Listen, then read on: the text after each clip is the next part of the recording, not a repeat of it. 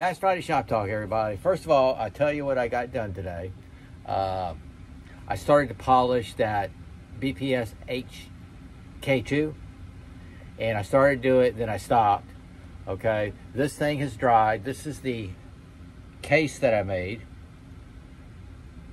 See how good that came out right there? Okay, on the tins and everything, it's going to show up better. This is my old one. And this is going to hold quite a bit more of my cards. If I can get them out here. This is what I hand out in town. QR code. There's my brand logo. I also have this plastic one. So when I run out of these, I just hold that up and they click it. Or I got a t-shirt that I wear. I got several Saw Grunt t-shirts I wear. And one of them has the QR code on the back. And I'll be darned if it doesn't work. Isn't that cool? But anyway, here we go. This goes right in here, like so. Let me see, this goes in a special way. There we go. Okay, this is gonna hold about 6 more cards. I already put 2 more in there than what I had before. And you can see it's not that off on size. I did one that was a little bit too big. That's pretty close, isn't it? And I was just able to, I just took my time, let it dry, piddled around on other stuff, and didn't cut myself. Anyway, by the way, thank you guys for asking about my finger. It's just something that happens. It's you know, you do this kind of stuff, you work around with knives, and it was a human error. I was right here on my workbench. I was doing leather. I was doing a video, which I hope I get it out tonight. I got a review on for a knife company. I've already made the video. I just need to get together with the links in this channel. So, you know, you can check the knives out. But I was doing that and leather work and something else. I had a fixed blade knife right here on the side here and just stumbling around. And yeah, it was sharp. So, and I can't throw right now because I can't grip and I'm not, safety reasons. But the cut is 4 stitches, that's all. But it went right across here right on top of the knuckle. Now, personally, I wish it would have been my left hand, but most of all, I'm very thankful it wasn't underneath here because I can't stand a little paper cut on the end of my fingers. So I can deal with this. They wanted me to take it easy for a couple of weeks before the stitches come out because it is on the knuckle, you know, from opening it up. But I don't need to tell you guys that, you know this. So this is 4 stitches. A year and a half ago, I had 8 stitches, and the year before that was 6 stitches. And 2 of them were trying to pull a knife out of the sheath. It was too stiff locked. It was brand new. I was doing a box opening in my first throws, and it was just they were tight. And when it came out, man, it just sliced my fingers, and putting them back in. And then this one here was just stupid. It was just stupid, and it was just doing too much multitasking. Okay, we got that out of the way. My finger, the case. Another question, somebody was talking about the Swiss Tech Stollern.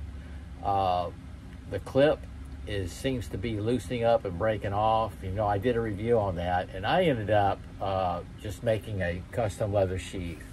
And I forgot about, I've done more sheaths than I thought. I got some good looking sheaths in there. I'm pretty proud of these. Okay, this is one of my first ones, and I made the little thing for the ferrule rod right there, and it fits really nice. I really love this knife. I love throwing this thing. I really do. But yeah, that's what I ended up doing. Now, I've heard some suggestions. People said they glued it in the position they want. I think that would be a good idea. You know, try that. Or that's what I would suggest. Oh, doing the stitching today. This thing cuts down close on the threads. This is my souvenir they sent me home. You know, they usually don't send home sharp objects, but I was wanting there like a little boy, complaining I didn't have time. I didn't get any content up for my YouTube, so they sent this home and gave me the information on it.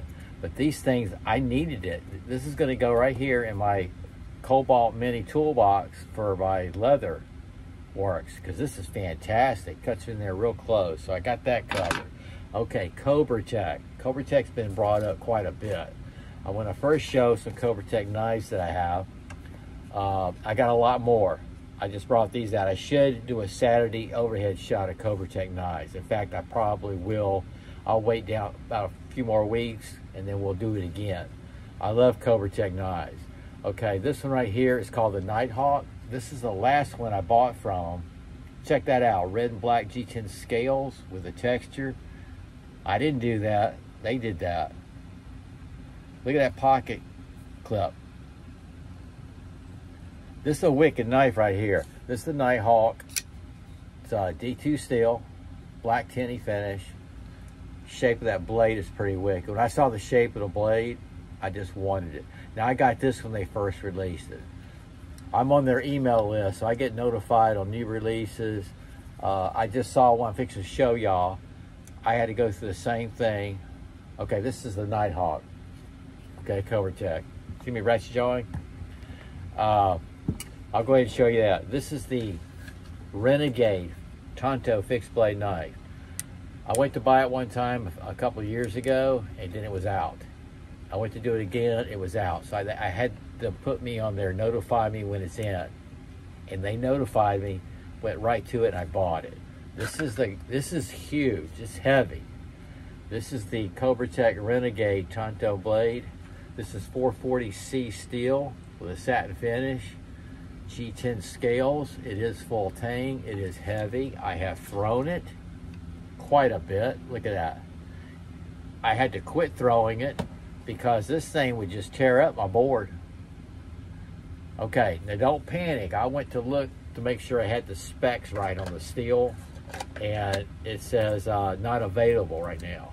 So what you do, I logged in. I got an account going there, so I logged in. And something like that, I say notify me and put my email address, and they will. This is an awesome knife, and this is a Kydex sheath. I'm going by the specs, folks. Nylon belt loop, and this is heavy. It came with a lanyard. This is the Cobra Tech Renegade Tonto fixed blade knife. Maybe I'll do it up close and personal with that one. Okay, I'm getting there, guys. This is the Monarch. This is kind of, see, they don't have just all this tactical stuff. This is super cool. This is called the Monarch, and it's just so classy.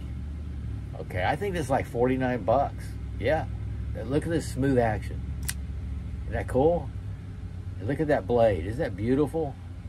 This is the Monarch Gray, and I chose it because that satin D2 steel with the G10 scales is just beautiful. Look at your lanyard hole, and just smooth action, all of them. Cobra Tech is out of Texas.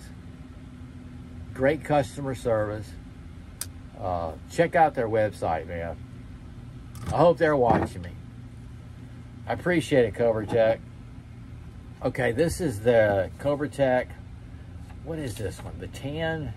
That's the Monarch. Tan Streamline. Yep, Tan Streamline. But this is cool because see that line right down the middle is G10 scales.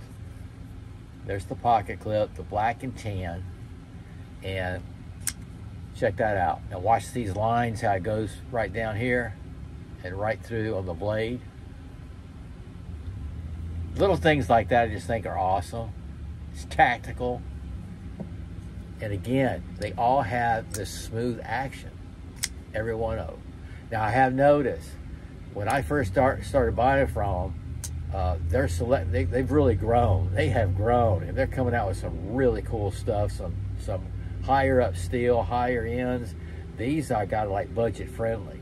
Okay, so I noticed Ace Hardware is carrying their knives. Ace Hardware, a couple other places. I got a couple of knife shops downtown, which, by the way, one of them is where that got me hooked on Cobra Tech.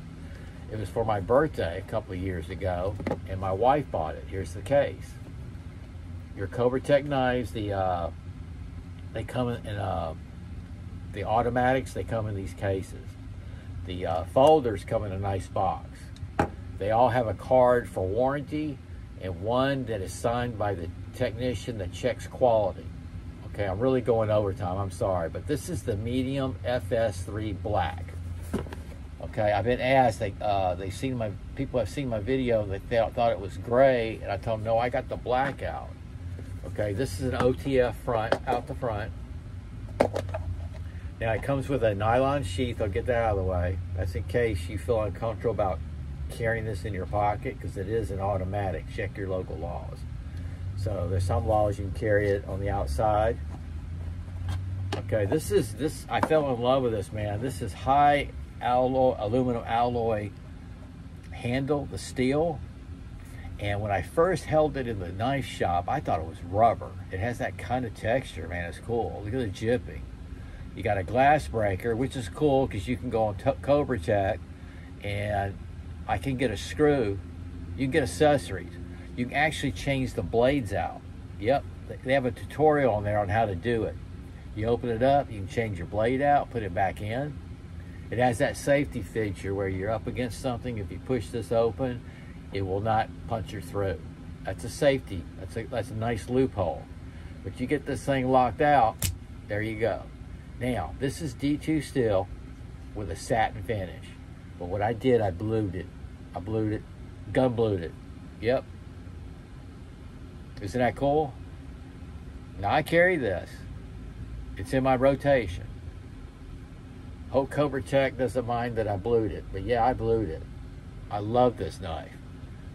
Anyway, you could have a screw you could order a screw where you want to remove that glass breaker if you want. But I kind of like it because you could do a non-lethal self-defense approach. You know, you do that on somebody's collarbone, inside their arm, inside their thigh. Just do it on top of their head, the temple. Be careful of those two places. But I tell you what, that will stun them. That will stun them, and you were able to knock them and then get the hell out of there. Okay? So that's the Cobra Tech FS-3 medium black. Okay, it's not, see, I see what he's saying. He thinks it's gray because of the light. It is black. That is a blackout.